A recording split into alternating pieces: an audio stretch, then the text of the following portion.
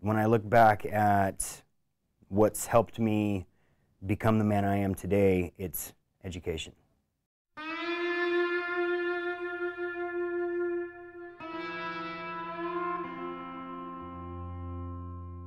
I know that he came out of a really challenging background. And like myself and many of the kids and students that we work with was a child of poverty. His mom was really young when she had him at the age of 12. So he kind of got to grow up with his mom. Which has been really a blessing. We're more like friends than we are mother and son. Yeah, I remember going to school with her. She actually finished high school and everything. Have me at such a young age. I was still really impressed about that. Actually, he really didn't have his dad in his life for a very long time. So he was kind of fatherless.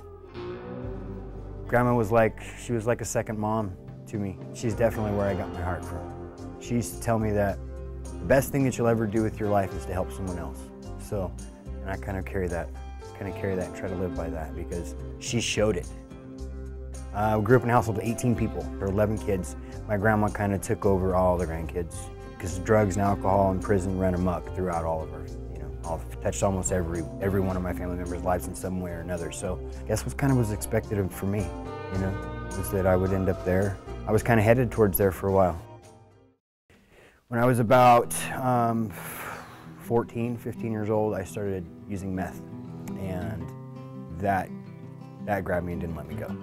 And he talked to me about, becoming a part of the system and having his children taken away and doing the very hard and painful work of doing what he needed to do to get them back. And that was just the breaking point. We went to rehab. We found out what our disease was doing. We found out who we were on our own, so we kind of got a sense of identity. He hunted up every possible service that was available to a person in his circumstances. We went through family counseling and couples counseling and individual counseling and parenting classes together, and those things really helped.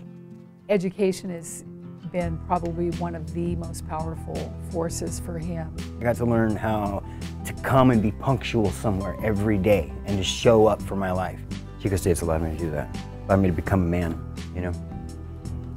Having had people I've loved in my life who have struggled with substance abuse, I think the fact that Tim overcame his demons in that area of his life is incredibly impressive. I want to see this transformation occur for more people, and I really believe that through Tim, more people, more kids in need will be served. If you take the time to invest in a child, to invest in an adolescent, to invest in a man, to invest in a parent, a student at any age, and you show them their full potential, the sky's the limit.